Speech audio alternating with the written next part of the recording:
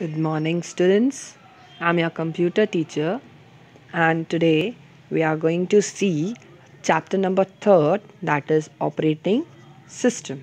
Okay, in our last class, we learned about what is operating system, what are the functions of an operating system, types of operating system, and what is Microsoft Windows. Now, let us see how to start Windows 10. Okay, so starting Windows 10. The Windows operating system gets loaded into the computer after switch on the computer. Okay, what happens is when Windows operating system is loaded on the computer, after it is on, means when you switch the computer on, during the process, a rotating circle of dots under the Windows logo is displayed. That means when you have Windows operating system and you have installed it in your computer system, and when you switch on your computer system, what happens? You can see this dots, certain dots are there. Okay, this circle of dots will appear as the display in your computer screen.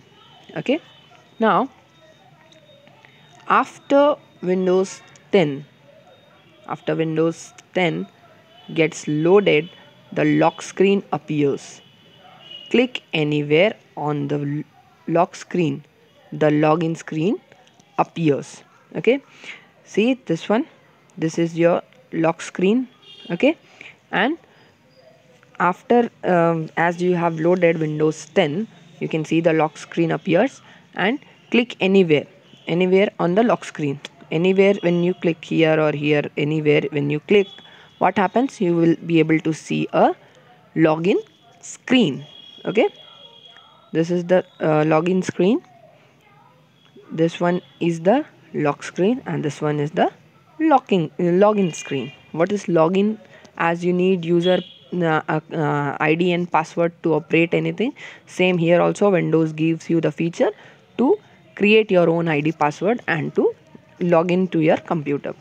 So like that, windows Windows displays a list of user accounts available in the computer.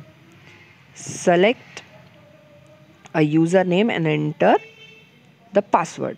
If you need to protect your computer system by any other user, okay, you don't want others to use your computer system, then you can create your own ID password and then you can log in it. Then after you have logged in, what happens? You will get a welcome message that appears and the desktop is displayed on the screen. Okay, this is the screen, this one is the screen. Okay, this one is the screen, then this one is the desktop, then these are icons, this is the start button, and this is the tasks bar. Okay, we'll learn one by one what is desktop, what is icon. So these things are there in Windows 10. Okay, what is there? First of all, you will get the Windows 10 operating system uploaded. Then after you will get a lock screen. After you click anywhere in lock screen, you will get a login screen, and after login, after you create your ID password, then you will get a desktop screen. Okay, Windows 10 desktop screen, where you will find first one is desktop, second icon, third start button, and the fourth one is tasks bar. Now what are this? Let us learn about it. Desktop. Desktop is the place in Windows where programs are opened and all the work is done. It is similar to the top of a table or a desk where you work. Hence, it is called the desktop. The desktop contains two items, icons and taskbar. Okay, what happens? What is desktop? All of you know. Desktop is the place in Windows where programs are opened. Okay, a place where programs are opened and work is done there. Okay, and What is it similar? It is similar to a table. You all know table or a desk, okay, where you work. So hence it is called the desktop. Now desktop contains two items. One is icon and the next one is taskbar.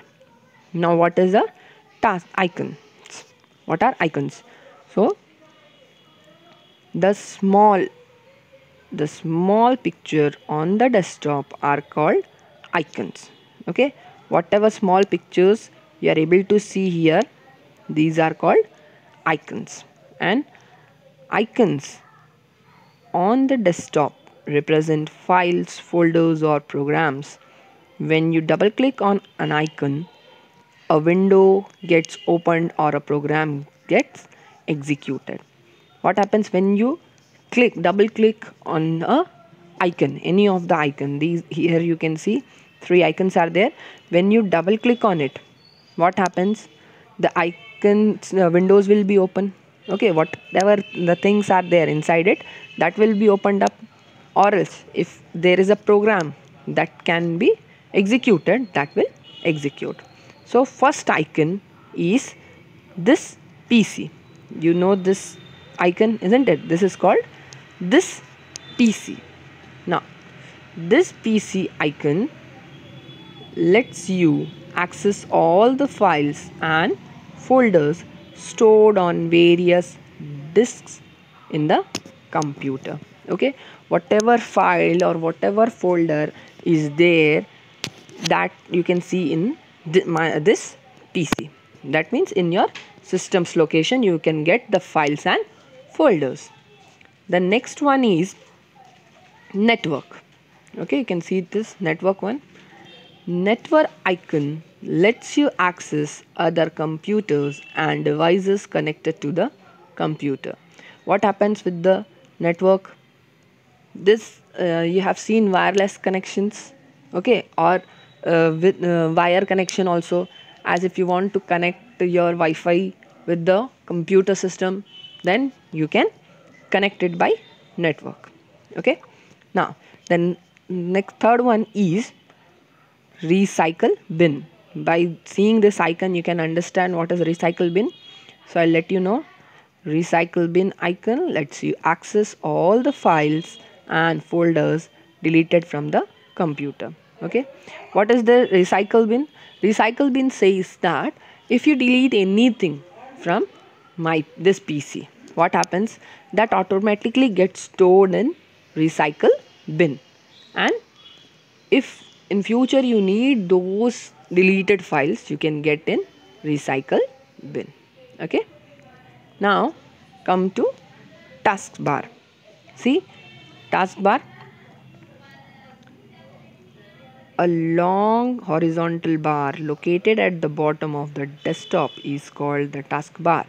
It has four main sections. Now what is taskbar? Taskbar is a horizontal bar. This is the horizontal bar and this is located at the bottom of the desktop. Okay, and it has four main sections. What are they? First one is start button. Okay, this one is start button. Then the next one is search box, the next is middle section, and the next is notification area. So we'll see it one by one. First of all, we'll start with the start button. Okay, it is a small icon present on the left corner of the taskbar.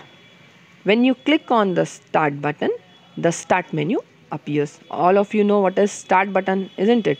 Whenever that is located on the left corner of the taskbar, then when you click on this start button, what happens? A start menu appears. Now the next one is search box. Okay, search box, it is present beside the start button. It allows you to quickly search for program and files on your computer and internet. As we search on Google, isn't it? It gives us information about everything. But when we search on this search box, what happens? Whatever you are searching in the computer system, when you type the name of it, you will get it. Okay, files on your computer and the internet. Immediately it will connect you to internet also if your computer is connected with the via Wi-Fi in the network area. Then the next one is middle section.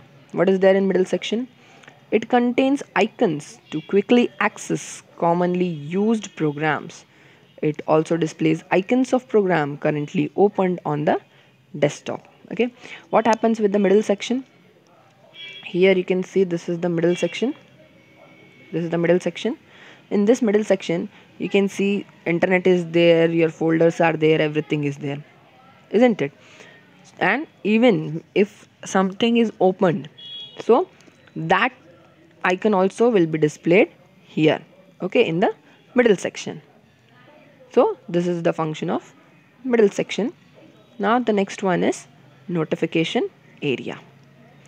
It is present on the right corner of the taskbar. It displays the current date and time and icons that inform about the status of background processes and computer setting. See here, you can see the notification area. This is the notification area, and here you can see everything, almost all the things are there, like time and date is there, okay, and any other information if you want, then you can get it. Where it is located? It is located at the right corner of the taskbar, okay. And whatever things is going on in the computer, background processes means, and computer settings if you want any, that you can get in this notification area. Now let us see the how we can move the taskbar. Okay, as taskbar is there in the horizontal area in the bottom side of the desktop. So if I want to move from bottom to any other area, so by default in the sense, by the system, those who developed it, that person has already put down it in the bottom of the desktop.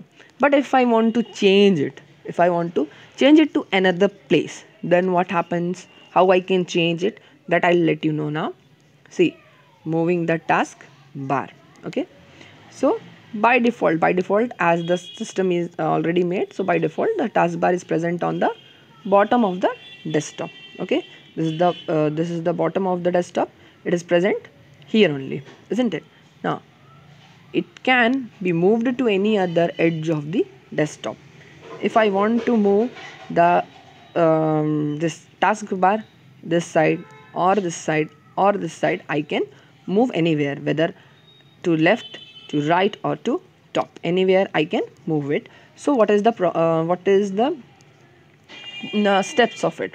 So let us move the taskbar to the right edge of the desktop. See, now we will, from this side, we will drag the taskbar towards the right hand side of the desktop, this side. Okay, so for that, move the mouse pointer on an empty area on the taskbar. Okay, you have the pointer, isn't it? So the pointer, you just place it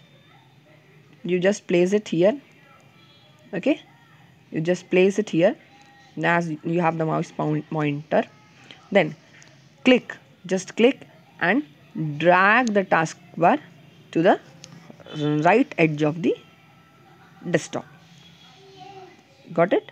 Now the third one is, just you have to release the mouse button. As you had double clicked it, the taskbar, the same way you have to release the mouse button now, and then what will happen? The taskbar is moved to the right edge of the desktop. Similarly, you can move the taskbar to any other edge of the desktop. Now if I want this taskbar to be moved here, what I will do? I'll simply double click here. Okay, I'll double click here and then I'll drag it to top, and here I will release the mouse button. What will happen? This taskbar will automatically be in the top corner of the desktop. Understood, students? Any doubt you can ask me, and today's class is over. We'll meet in our next class with the next topic, that is our start menu. Okay.